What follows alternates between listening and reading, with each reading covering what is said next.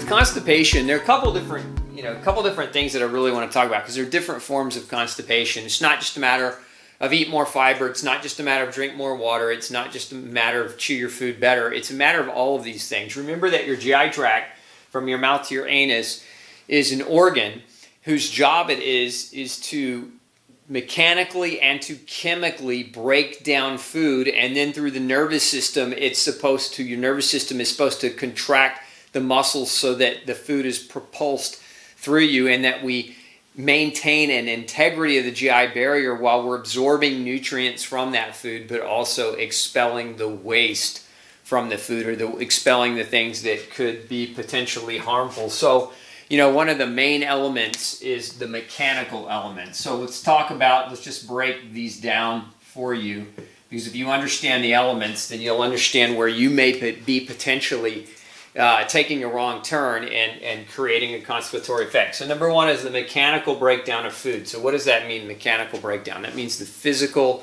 tearing of the food. And the first mistake that many people make with constipation happens before the food ever even comes in their mouth. It has to do with what the food is. Some foods are harder to digest. And if you're eating foods that are hard to digest on a regular basis and your gut's compromised, that can create constipation. That when that food comes in you and it's hard to digest, it will sit there, it will not move, and it will constipate you. So it's what you pick to eat. Now, some of you, depending on where you're at in your journey of health, you may be struggling from gut problems. You may have a history of gut inflammation. You may have one of those histories where you're gluten sensitive and you've got so much inflammatory damage to your gut that a lot of the processes here are broken and damaged, and so all foods to a certain extent become hard to digest. And so when we have foods that are hard to digest, number one, we can reduce them. Well, what are the foods that can be harder to digest? Well, all forms of beans, seeds.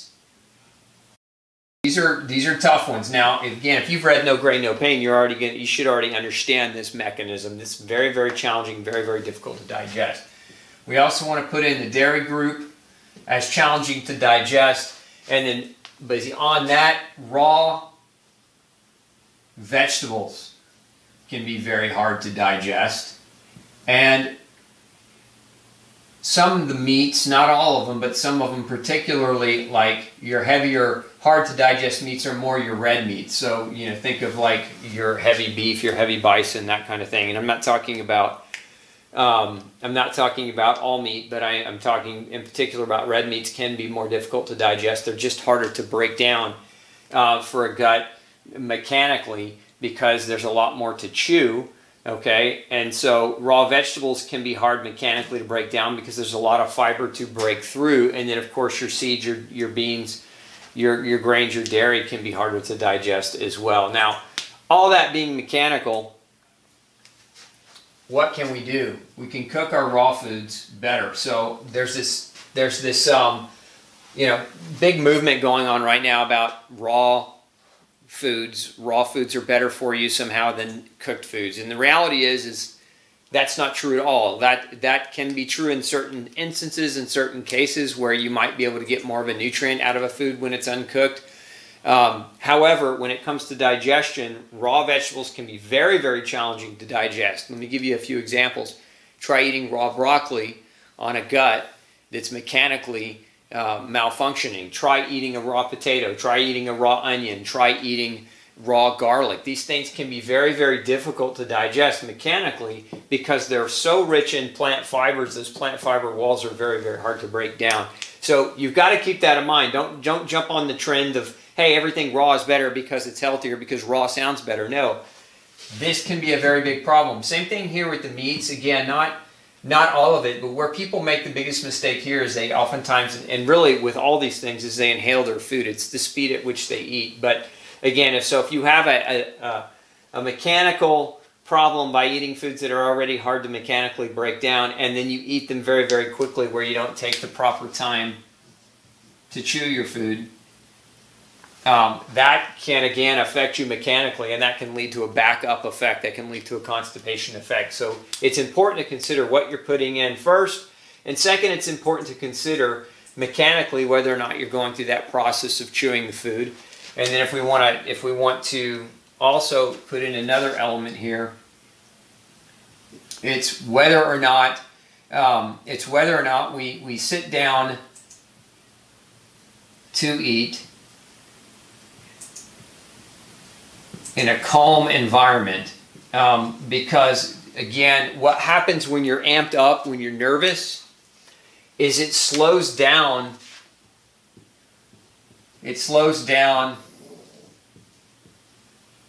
the mechanical movement of your GI tract. Part of what your GI tract moves on is what's called peristalsis, which is the nerves telling your gut to squeeze and push the food from the top to the bottom. And when you're under stress, that mechanism gets shut down. That mechanism becomes dismantled, neurologically speaking.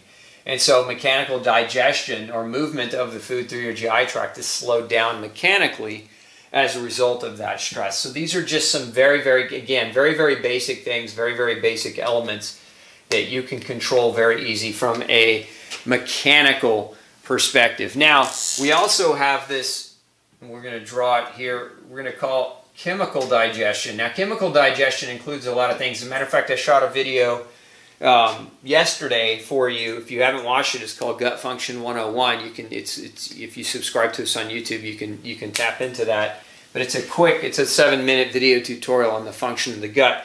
But the chemical digestion occurs as a result of enzyme action on food. So you have enzymes that begin in your mouth, like your saliva produces an amylase, which begins the process of chemically breaking down food the second it hits your mouth. So that enzyme action is very, very important. So we have enzymes in the mouth that help break down carbohydrates, to begin that process chemically of breaking those carbohydrates down. And once that food hits the stomach, we have more enzymes.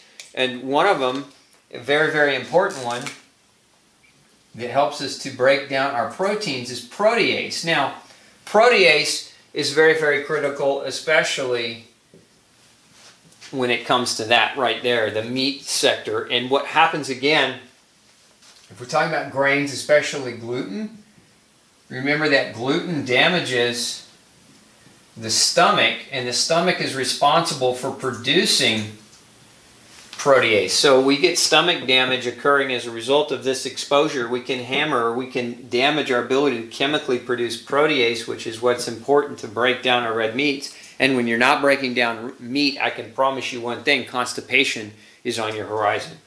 So we don't just stop though here. There's enzymes in the mouth, there's enzyme in the stomach, but then we also get, and there's another enzyme called pepsin, which is very important for the digestion of proteins as well. So a lot of our protein digestion actually occurs in the stomach. And why is that a problem? Because if you're taking certain types of medications like antacids and other things, you're actually suppressing a lot of this activity. If you're taking drugs that damage the stomach lining, like aspirin or non-steroidal anti-inflammatories, you can actually impact your stomach's ability to produce these things and then end up feeling or being backed up as a result of not being able to break those meats down properly. It's not that meat's bad for you, it's what you do to your gut before you try to eat the meat that can really, really inhibit this process. So we need this chemical digestion to work. And then when we get to the small intestine, just below the stomach, this is where a lot of the rest of the enzymatic problems can occur. The small intestines produce a number of different digestive enzymes. Amylase is produced in the small intestine. There are a number of others that are produced by the small intestine, including enzymes that help us to break down the very difficult to break down dairy products. And then we also have not just the small intestines, but the pancreas as well, that's responsible for producing elastase and amylase and lipase. These are all enzymes, again, that are secreted into the small intestine that help you chemically break down your food, break it down into smaller parts. And it's as we break it down into smaller parts where we can begin the absorption process, taking the nutrients, taking the good, and of course expelling the bad. So chemical digestion is very important. And again, a lot of people have damage that's gone on to their stomach, to their small intestine, whether it be through use of medications, whether it be through years of eating so poorly that they've damaged their GI tract now to a point where it doesn't matter what they put in their mouth, they're going to have trouble with digestion. and with constipation, because they've damaged their gut's ability to do what it's supposed to do, and then they're trying to continue to put it under pressure to do more. This is one of the reasons why fasting is such an effective strategy in this regard, and we'll get into strategies here in just a minute. I'm not going to leave you guys hanging, but I do want to get through some of these major elements first. Let's talk next about the neurological component. The neurological component of digestion. Remember, your gut is highly innervated, meaning there are lots of nerves, especially the vagus nerve, that transmit the function of how you push that food from your mouth, from your esophagus, all the way down and through. That happens under a neurological guidance. There's actually a condition medically called gastroparesis. If you haven't heard of that, I'll write it down for you. Gastroparesis, a lot of people with gluten sensitivity, their original symptoms aren't pain, it's constipation. It's not diarrhea. You know, a lot of times we hear that, you know, people with celiac disease, people with gluten issues should have diarrhea, not the opposite, which is constipation. But the fact of the matter is that you can have severe constipation with celiac disease. You can have severe constipation with gluten sensitivity. It can actually lead to neurological damage that causes a gastroparesis and can shut down the bowel function. Remember, the nerves are what propulse the food through.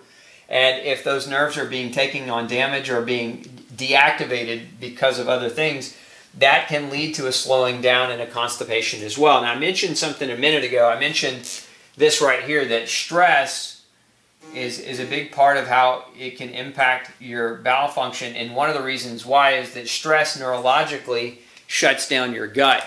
When you eat under stress, or when you're stressed when you eat, you actually are not shunting blood and the neurological message to your gut to do the work of digestion. You're telling your body, no, we're in danger. The last thing we need to worry about is digesting our food. We need to get the blood flow and the oxygen to the brain and to the muscles so that we can either run or fight, right? So we actually have a de-stimulation of the vagal nerve. The vagus nerve is the nerve that runs this system. And so when that nerve is being shut down because we're under traumatic chronic stress, and really that probably ought to say chronic stress, because it's not like nobody has ever eaten under stress, but you just don't want to do it every day all the time. You want to this is where you want to sit down to eat and be calm when you're eating, take away that stress factor so that you can activate the vagus nerve so that you can have neurological stimulation of peristalsis, which is going to help that food move through you more appropriately. So again, these are three big factors. We got one more. Let's change the color for you. And one of the other big factors is number 4. It's your microbiome. And understand that those critters that live inside of you, those bacteria, those guys help you digest your food. They actually help make enzymes, help make vitamins, help you break down your food. Many of them will digest your fibers for you or digest aspects of your food, producing other chemicals that aid in digestion, that aid in normal bowel flow and normal bowel function. There's a substance that your good bacteria produce. The name of that substance is called SCFA. That stands for short chain fatty acids. What these compounds are is when you eat fiber, your good bacteria will take that fiber, break it down, and they'll poop out themselves. They'll poop out this substance right here, this short chain fatty acid. Then in turn, the short chain fatty acid is fuel for your colon. So the cells in your colon require short chain fatty acids for their fuel. They don't use glucose like the other cells in the body. They don't use glutamine like the small intestinal cells. They use short chain fatty acids. So if you don't, this is where fiber is an important part, because fiber feeds your microbiome, and you have to feed your microbiome to have healthy bowel motility from this perspective. So if we really break constipation down into 4, very basic elements, it's the mechanical ability to break things down, it's the chemical ability to break things down, it's the neurological ability to move the muscles through, and it's your microbiome and the impact that your microbiome has on helping you digest the different foods. So all 4 of these are critical. Guess what?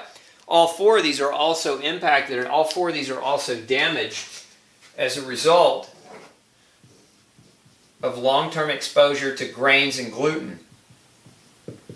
So very important that you understand that, because many people will never get this message. They're eating oats, oatmeal, oat cereal. They're eating other grain-based whole grain products for fiber, right? They're trying to help this element right here, but the fiber source they're choosing, it can actually create a disruption in all of these functions, even from the mechanical aspect of the health of the teeth, right? And so there are studies now linking gluten sensitivity to causing decay of the tooth enamel, making it hard for your teeth to do their job and chew properly. So if your dentition or the health of your teeth is diminished, you're going to diminish your mechanical digestion. So again, these 4 elements are absolutely critical in order to make sure that the food substances come from your mouth, or come into your mouth, get broken down properly, move through you, and don't block you up. Don't back you up, because it's that backup.